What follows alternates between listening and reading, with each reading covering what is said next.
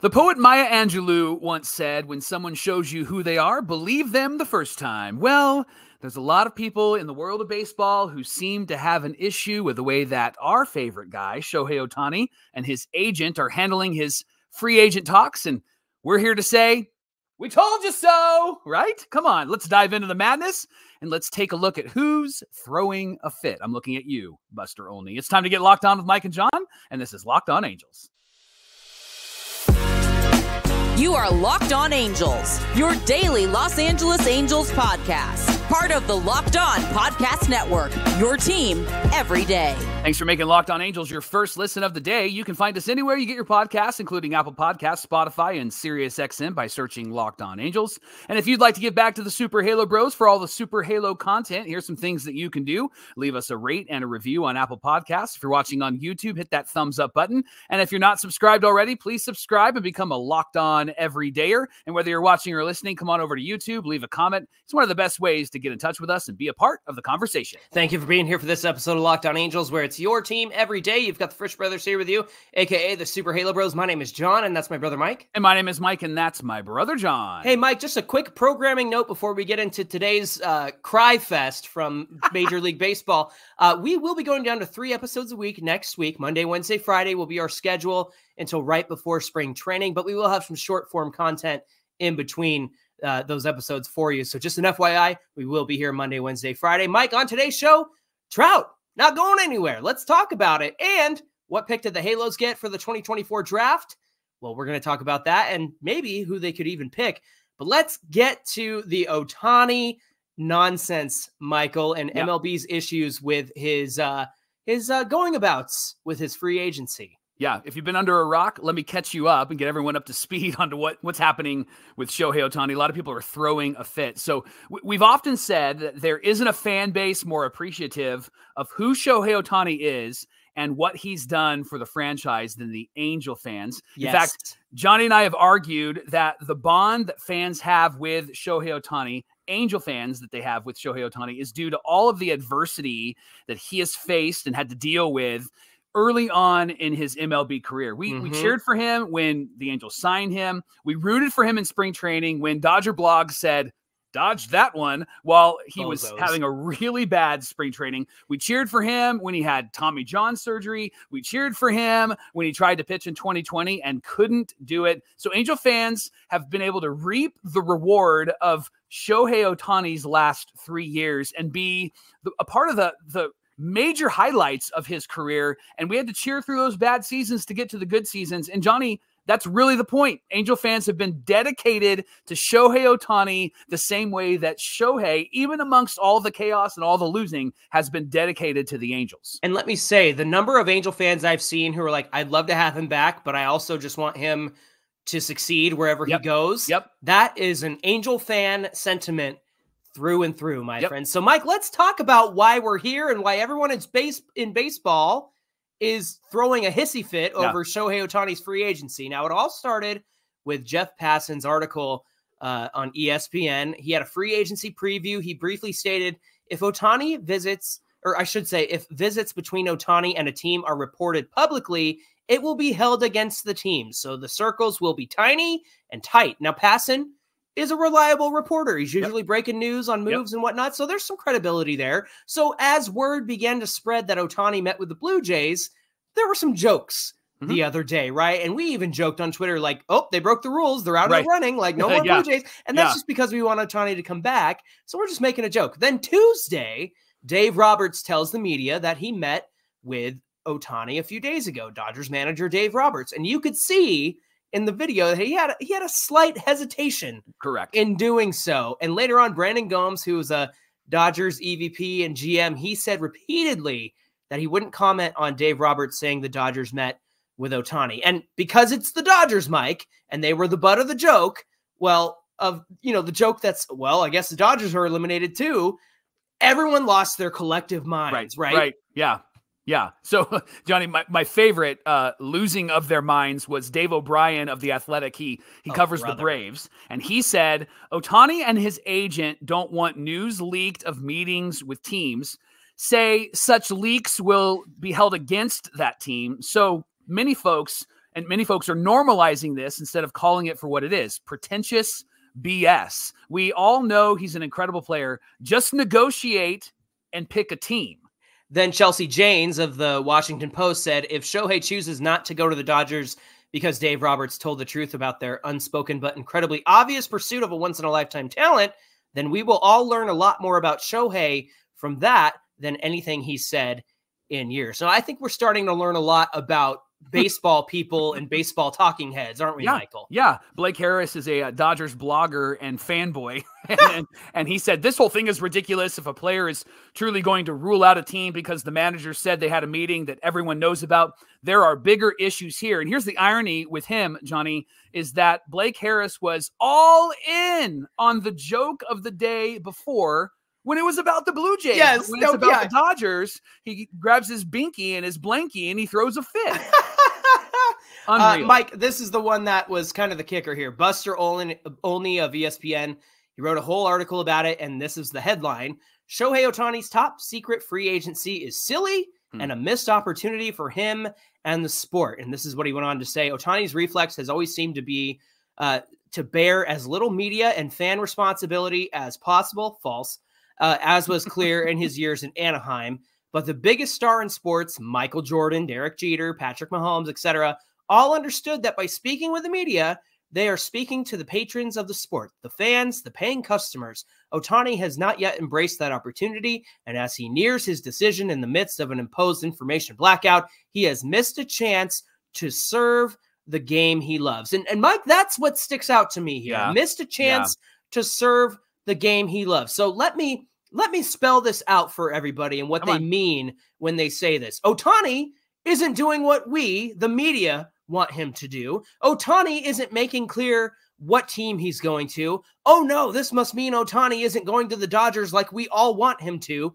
Ohtani going back to the Angels means he doesn't want to win. Yeah. Oh no, we can't monetize Ohtani rumors and post that he had breakfast at IHOP at 8 a.m. in Nashville and get clicks off of it. Am I right? Yeah. And for O'Brien to call Ohtani and his camp's request for privacy pretentious BS, that just speaks volumes, I think, about 100%. Him and about all of these media people. And isn't this what we've seen from the media for the last 3 years about Shohei Ohtani? And we've been saying it for the last 2 years that we've been on this show, right? Yeah. And so I let me just say what we have been saying for the last couple of years. All right. So we've said this before. I'm going to repeat it again. Shohei Ohtani owes nobody nothing. Right? And Johnny, I know you got an English degree. That was probably a really terrible sentence, that was but I just more appropriate than ever, Michael. There you go. Perfect. Also, the most dynamic player in baseball, Shohei Ohtani, who's brought millions of eyes from all over the world to the product. He owes you and me and fans nothing. Fans of other teams clamor to have him on their team and when he's doing MVP things, right? But it seems like they're going to jump ship the minute that he's hurt or the minute that he struggles or the minute that there's a hint that he's not going to come to their team and he's going to go back to the Halos. Right. And the bottom line here, Mike, MLB writers, fans, talking heads, they're all making Ohtani a villain. And he hasn't even made a decision yet. Right. And for all we know, Jeff Passan could be completely wrong about this, right? I know everybody's adhering to it, but isn't that what we've been saying for the last 2 years, that if Ohtani doesn't do what people want him to do, they make him a villain. And if Ohtani comes back to the Angels, he's a villain. And the bottom line is this, Mike, Shohei likes his privacy, and that's something all Angel fans are familiar with and are used to and have accepted. In fact, you know who hasn't let on about their discussions with Shohei? Who, Johnny? The Angels. They're the ones actually adhering to what Ohtani is reported to want. And I think that's key, Mike. I think that is why Perry Minasian has been hush-hush. I think that's why Ron Washington played it the way that he played it yesterday or the day before. And perhaps this is a litmus test for Shohei Ohtani, saying, can you keep a secret? Can you keep your mouth shut? Can you guard me? Can you protect me if I'm going to sign a lifelong contract with you? Can you respect my one little request if it means that I'm going to sign a contract with you? Here's why it's ridiculous. And the Locked On Everydayer pointed this out on Twitter in an interaction with you yesterday. They said, Of course he's not going to trust the media, simply because look what happened when he cleaned out his locker and was in Japan. First of all, he cleaned out his locker and was shifting some things around. And then the video in Japan was from years ago. It wasn't even like a legitimate video. And then he was in the dugout showing Zach Neto how to swing at that particular pitch that he may have missed earlier, right? Like he's in the dugout. And so, yeah, I wouldn't trust the media either if I was Shohei Ohtani. And I get when you're Shohei Ohtani, like the Michael Jordans of the world and the LeBron James of the world and the Patrick Mahomes of the world. I get when you're that guy that media people want to talk to you and interact with you. I just find it hilarious that there's all of a sudden a disrespect if you don't do what we want you to do or you don't behave the way that we want you to behave. It just tells me, Johnny, that they haven't been paying attention. They think Shohei Ohtani is like everybody else, and he's proven to us on the baseball field that he is in a category all by himself.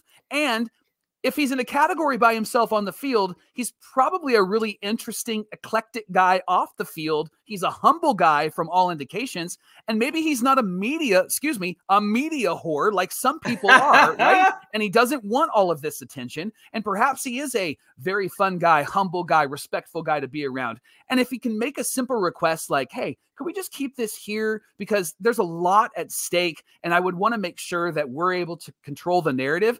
Why wouldn't you honor that? If I'm hiring somebody at my business, I'm going to honor that simply because I want to honor them, because it's not about what everybody else thinks. It's about what he wants and what he's thinking. And if he's going to be your employee and you can't honor that, then I think that that's an indication as to why he shouldn't go to your team. And if I'm Dave Roberts and I'm asked that question, Dave Roberts can have some fun with it. He said, well, I'm not going to lie. And I get that. You don't have to lie. You can say, I think it's obvious that every team in baseball wants this guy on their team. And so we're going to take the appropriate steps that we need to take to try to get this guy on our team. And that's all you have to say about that. You don't have to make it a big deal. And the fact that it is a big deal is absolutely asinine, in my opinion, John. It's a big deal because it's the Dodgers and everybody claims that he's going to go to the Dodgers. And fine, you can believe what you want, and that's fine. But because there's tension there, it's, oh no, he's not going to go there anymore. Oh no. Right. And so shout out to Neha who had that observation on Twitter, because the fact is this, Mike,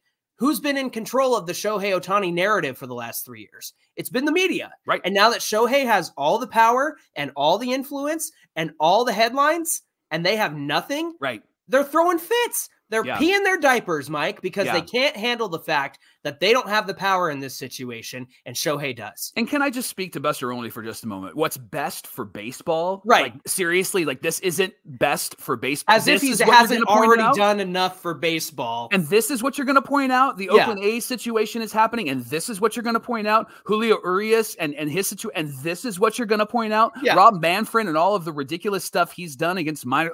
And this is what you're going to point out. Come on, like, be better, do better. That's absolutely ridiculous. The other thing is, Ohtani doesn't want a circus, Mike. He's not LeBron James. He's not going to do the decision. Right. It's not going to be an ESPN thing. And that's what ESPN wants. They want a decision. They want to make a whole thing out of this, make a whole clown show and circus out of this. And Ohtani doesn't want that. And the best thing about this whole situation is Ohtani's probably sleeping comfortably in his bed and not worried at all about this. And he's going to continue to be who he is. So good on him. And if you and I are called Shohei apologists, sign me up. I'll put on my Shohei face shirt right now. Yes. You can call me names. But let's go. Here's the thing. You said he's eclectic. The guy eats, sleeps, and breathes baseball and then sleeps 12 hours a day and does it again. That's eclectic, and that's a mystery on the part of Shohei Ohtani. So, listen, we appreciate you making Locked On Angels your first listen of the day. We're just getting started here. We had to get that out of the way. We needed to tear down of this ridiculous narrative going around right now. So, coming up, where do the Angels land for 2024 in the draft, and which player might they select? Well, we're going to get to that coming right up. Hey, we know that you come to Locked On Angels for all sorts of sports hot takes, and that first segment was hot.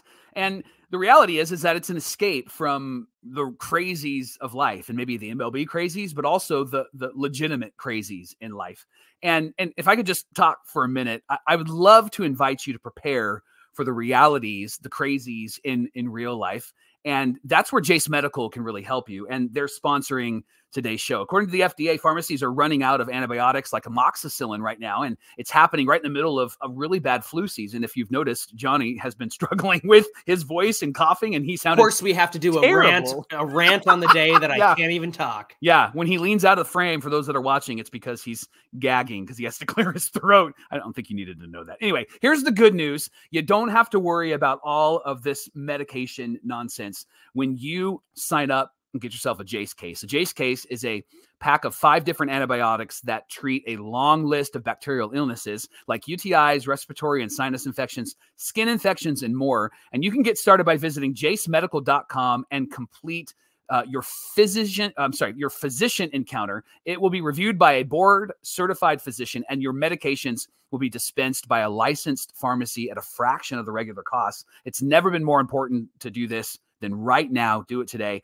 And if you go to jacemedical.com, we're going to help you out. If you put in our promo code Locked On, you'll get $20 off your order. So get what you need, the antibiotics that you need, and visit jacemedical.com. That's JASE medical.com. It's the Locked On Podcast Network, where it's your team every day. And of course, you've got Locked On Angels, where we've got you covered Monday through Friday up until next week. We'll be here Monday, Wednesday, Friday. Locked On Everydayers, just so you know, Locked On has launched the first ever 24/7 national sports streaming channel on YouTube. Go search Locked On Sports today. Get all the best and top stories in sports. Again, probably Ohtani at the top of that one, of course. But they're also covering NFL, NBA, NHL. It's all there for you with Locked On's local experts and their national shows. So head on over to Locked On Sports today on YouTube and subscribe to the first ever 24/7 streaming sports channel.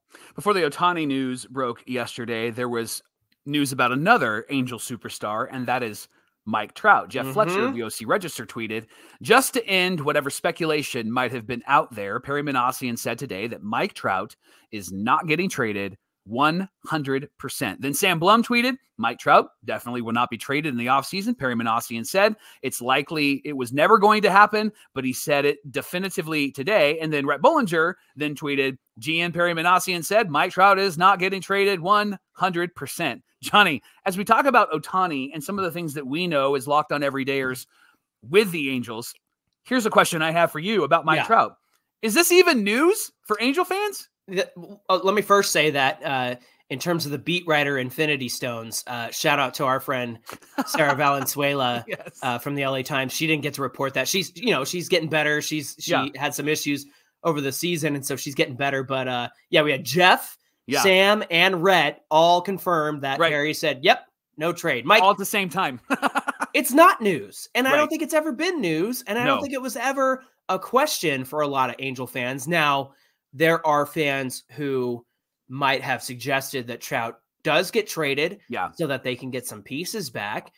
They're the same ones who probably wanted Shohei to be traded to get some pieces back. And I understand the logic behind that. I understand what that means and how that would improve the team down the road. But there was never going to be a rebuild, especially with Artie Moreno. I said this the other day, and I think it's great enough to bring it up again. For as optimistic and delusional as you and I can be sometimes, where we get called delusional. If you think Artie Moreno is going to do a rebuild, welcome to the delusion couch, my friend, with Mike and Jon. Yeah, I got a spot for you right here, some popcorn. So again, Mike, there's never going to be a rebuild. Trout's not going anywhere, nor would I want him to go anywhere. And while the face of the franchise for the last 3 years has been Shohei Ohtani and could very well continue to be, you and I and a lot of Halo fans have an attachment to Mike Trout because for the first 6-7 years of his career, he's a perennial MVP. He's a future Hall of Famer. He's the guy carrying this team on his back, and we've seen him do amazing things on and off the field. I know the last 3 years have been tough on him and Angel fans because he's been hurt. First, it was the calf issue in 21. Then it was the back issue that kept him out for some time in 22. This year, it was the hamate bone that broke in 2023. My hope is, Mike, is that Trout has all of those issues figured out. It sounds like, to me, the physical issues have been figured out because he's hired people to help him out with that. You can't help breaking your hamate bone. It's just going to happen. So to me, I think we're in for a treat watching Mike Trout in 2024. Ron Washington was also on MLB Network, and he was asked about Trout. And I love what he had to say, Johnny. He said, I want Mike to be a leader and bring his winning ways to the field every day. I don't want Mike to think about what's happened the past 4 or 5 years. I want him to think about what happened prior to those 4 or 5 years when the Angels were the top dog. That's the mindset I want him to have. We'll get there. Not worried about what happened in the past. We'll learn from that. I asked him to tell me how he feels about how the Angels got there and how we can move forward and be better. Johnny, I loved this quote because so often humans, but in sports specifically, we're always running from something. And you can't run for something if you're running from something. If you have your head turned around, you're not going to be able to see where you're going, right? And so this is, I think, part of the issue what the Angels have been facing over the last really 6 years to 10 years is they're trying not to be a bad team. But how about if they just attempt to be a really good team and focus on how to do that? And I think what Ron Washington is building with Mike Trout specifically is he's building a leader, somebody who is already a leader on the field and somebody who's humble, but now he's teaching him how to lead others in a way that fits who Mike Trout is. He's not asking him to be somebody like a LeBron James. He's asking him to be who he is and to lead in that way, which is why I think Wash was the perfect hire for this team and the perfect hire for Mike Trout. I love that he's inviting him to think about how good it was when he first came up, even though they didn't really win. They weren't super successful, but they were a team coming off of some winning seasons, and they had Pujols and Torrey Hunter. And I get that he's probably got a lot of really great nostalgic memories from that. Bring that to today, but also what happened? What can we learn and how can we be better? I love that he's empowering Trout to be who Trout is and empowering Trout to be the leader that this team desperately needs. Absolutely. And you know what, Mike? The only 3 people that were there during those days are Mike Trout, John Carpino, and Artie Moreno. And nobody knows where this team has been better than Mike Trout. And so for Wash to lean on Trout's experience of where they've been, where they're going, where they want to be, I think is really crucial to getting Mike Trout to that leadership position. And honestly, I think Ron Washington, being somebody that everybody respects, including Mike Trout, to me, it's going to be just the way it was when Trout was playing for Scioscia. And you could see the admiration and respect that he had for his manager back then.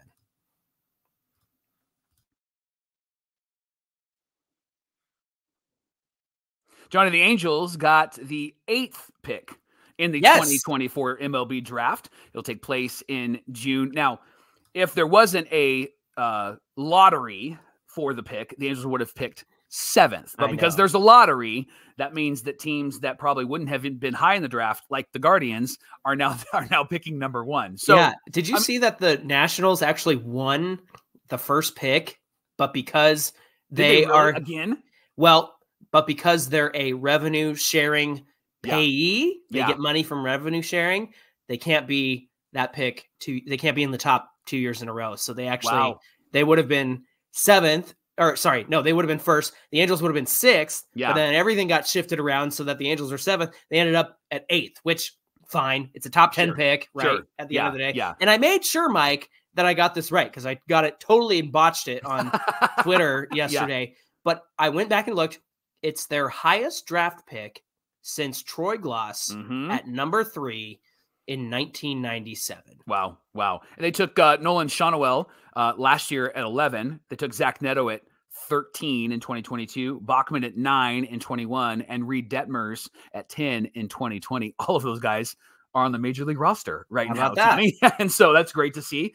Now, again, if it was the old system, Angels would have picked probably 6th, but because of the lottery, they fell to 8th. So with the chance to take some really high players, I mean, they're going to be high in the draft, top 10. It would be interesting to see what the Angels will end up doing. Johnny, what would you like to see the Angels do? How would you like to see them go about this?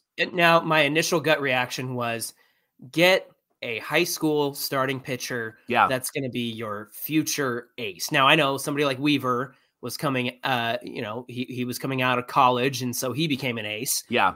So I think you can find an ace at college level, and you can also find him at high school. But to me, if you're picking this high and there's an arm that good, then I would go with the best arm available to you at 8 so that you have an ace of the future. Now, Mike, before you answer your side of things, I will say that MLB.com, Jim Callis and Jonathan Mayo have said this is a very college-heavy draft. Yeah. So there might not be a lot of high school options here. But, Mike, I'm going for a starting pitcher, but maybe that one will change once we go through the mock draft here. What would you like to see them do? I would say starting pitcher immediately. And because of like the need for development, I would love to see them get somebody that they could spend a couple of years developing, and he would be the ace of the team in a couple of years, right? Now the good news is that, yes, MLB.com, their first draft, mock draft that they have college players, but there are some arms in there. So we do have our pick of the litter. But sometimes, Mike, when you have a high draft pick like this, you just got to take the best guy available. Yeah. So even if it's not somebody that you necessarily need, like maybe it was an outfielder for the Angels, sometimes teams just go ahead and take that guy. Right. Because 1, they might be your franchise guy, or 2, you might be able to make a move with that guy and get the pieces that you do need. So let's take a look at who might be available in the top 10 based on MLB.com's mock draft. That'll give us an idea of, who's going to go first, who's going to be around number 8. So maybe like 6 or 7 or 9 or something like that. First up, Mike, there's JJ Weatherholt. They're taking him number 1. He's an infielder who's got power. He's a base stealer, and he hit near 450 in college. Wow. Number 2 is Nick Kurtz. He's a first baseman, quality defender, hits well, and hits for power as well. Travis Bazzana was taken at number 3 in this mock draft. He's a second baseman, and he's got power and speed and walks a lot as well. And then I saw our friend Jeff over at Locked On Guardians, who is always keeping up with draft stuff. He said, Guardians have number 1 pick. Bazzana's the pick. He said he doesn't swing and miss. He makes all kinds of contact. He's the guy for him. So take that for what you will. Chase Burns, Mike, a right-handed pitcher out of Wake Forest, who is known for their pitching labs. Listen to this, a 61% swing and miss rate.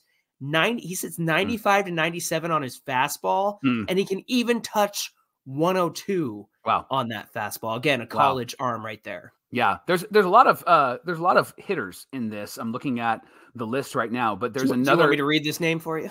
Well, yeah, you can read that name for me. I was actually looking at number 7, Brody Brecht, another right-handed pitcher. The issue with him, though, is that he's a bit risky. He needs some polishing. He does have a triple-digit fastball and a really nasty slider. But Johnny, as I'm looking at the rest of this list, there really isn't other pitchers that are mentioned. And so Burns is one, and then Brecht is another.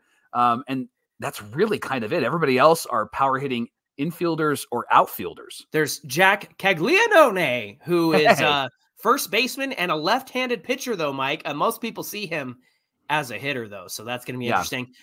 Mike, Tommy White is a third baseman from LSU. They said he'll probably end up at first base in the long run, but they call him Tommy Tanks because he hits tanks all day long. Now, kind of to throw a monkey wrench in all of this, Baseball Prospect Journal has the Angels taking someone named Braden Montgomery from Texas. From Texas A&M. He's a switch-hitting outfielder and a right-handed pitcher. Now, this is notable. They say that Chase Burns would go at 7 as opposed to 4 from MLB's mock draft. Baseball Prospect Journal says that Chase Burns might end up at 7 for the Cardinals. Could he fall to 8 and we get ourselves a starting pitcher? Yeah. Mike, if these are the names or kind of the names that might be there around pick 8, Who would you go with? I think Jace Burns is probably the guy that you would hope would fall to you if he does fall, right? Like he's 6'4", 195 pounds right now. He's a righty, throws a 4-seam fastball, slider, a curveball, a changeup from a high 3/4 arm slot. Burns is primarily relying upon his fastball and his slider, generates a lot of swings and misses, and he accumulates a lot of strikes and does a nice job of attacking the strike zone and limiting his walks, which is exactly what Barry Enright talked about when he talked about the starting rotation currently for the Angels. And he's a college guy, so he would be close to MLB ready. Maybe they could use him sooner than later. Mike, I'm going with Tommy White just because I love the idea of Tommy Tanks, and I love the idea that there's a guy they could stick at third base. I know they said that in the long run, he might be a first baseman. Yeah. But maybe the Angels can really work with him to get him to stick at third. So that way they have a backup plan when Rendon is done. Rengifo might not be around. I'm not even sure about his defense. We're hoping it gets better under Ron Washington. So for me, it's Tommy White, a.k.a. Tommy Tanks. Hey, thanks for making Locked On Angels your first listen of the day. And if you haven't checked out Locked On Sports today, you need to check it out on YouTube. It's a 24/7 sports streaming channel, and it's available to you whenever you want to just click. And they talk about local sports. They talk about national sports. It's fantastic. So go to Locked On Sports today on YouTube. Subscribe to the first ever national sports 24/7 streaming channel. Hey, friends, give us a follow at Locked On Angels on Twitter and at Super Halo Bros on Twitter and Instagram. Whether you're watching or listening, make sure you come on over to YouTube, comment below the video, hit that thumbs up button. Really, honestly, helps out Mike and I a whole bunch if you hit that like button and leave some comments under the video. We want to hear from you after today's rant, or maybe you've got somebody in mind for the draft coming up in June. Mike, if there's no more hissy fits tomorrow, what are we going to cover on Locked On Angels tomorrow? Well, Johnny, there's a rumor that the Red Sox have prioritized Yamamoto, but then there's also a rumor that the Angels are in on Yamamoto. Yes. So the question we're going to wrestle with is, can the Angels sign Ohtani and Yamamoto? And if they do, then what happens after that? Do they stop, or should they go get more? So we're going to wrestle through all of those questions tomorrow on Locked On Angels. The answer is yes. Segment solved. Segment solved. I'm just kidding. Perfect. No, please come back tomorrow and join us for more Locked On Angels. Until then, my name is John, and that's my brother Mike. And my name is Mike, and that's my brother John, who doesn't know how to understand a tease. No kidding. That's right. That's right. All right, friends. Thanks for being here, and we'll see you back here tomorrow. Trying to make Shohei a villain. Come on. Ridiculous. He's not a heel. He's a baby face. Right.